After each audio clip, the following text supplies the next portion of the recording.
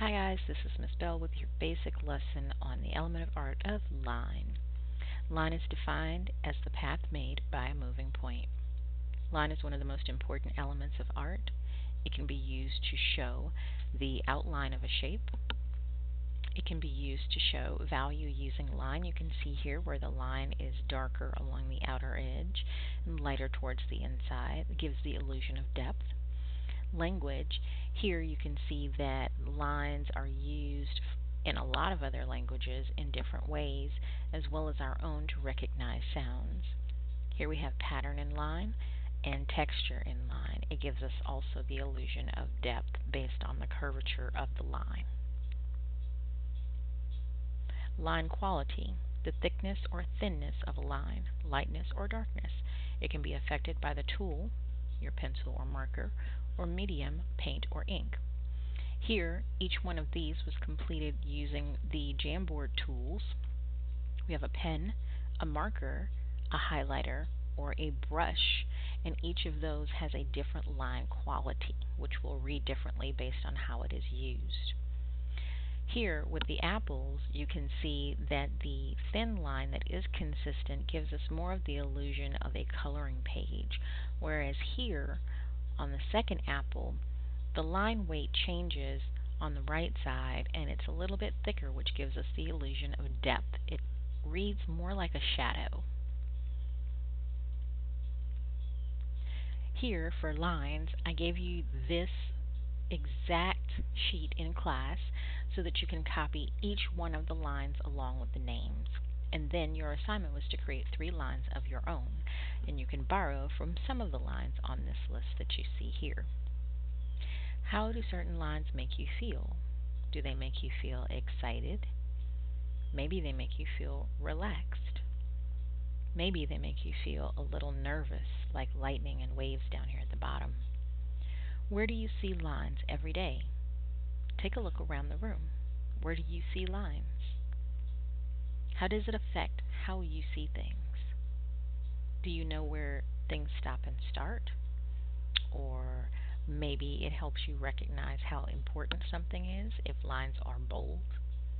We see lines all the time, and that line variation, quality, thickness, and thinness makes all the difference sometimes. We're going to move on to Zentangles. The definition of a Zentangle is an easy-to-learn, relaxing, and fun way to create beautiful images by drawing structured, contained patterns. There is an Edpuzzle video assignment in the Google Classroom for you all. If you're watching this video at a later date, I'm pretty sure that date has changed for the due date. Please adhere to the one that is posted in the Google Classroom. Here is an example of a Zentangle heart. The lines didn't have to be curved, but you can see that each individual section is made up of a different Zentangle pattern. They're absolutely beautiful and very interesting to look at. Your assignment here is to practice drawing Zentangles in thumbnail boxes in your paper sketchbook. Doesn't have to be a square. Your thumbnail can also be a circle. I did the first one for you.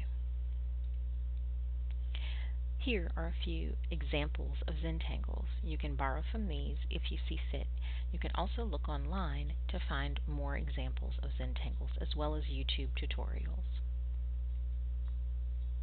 Your next assignment will be sticky note doodles. There is a video posted in the Google Classroom on how to do the sticky note doodle, starting with the 4 squares.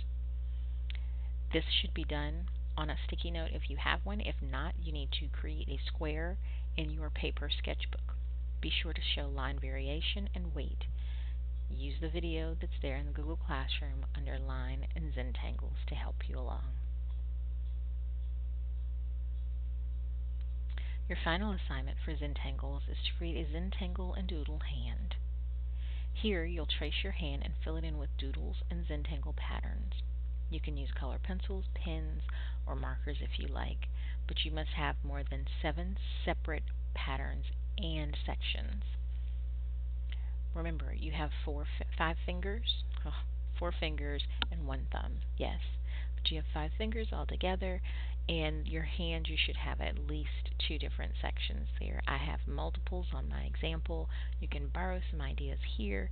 Just get into a zone, listen to some great music, relax, and create your Zentangles. That's all for now.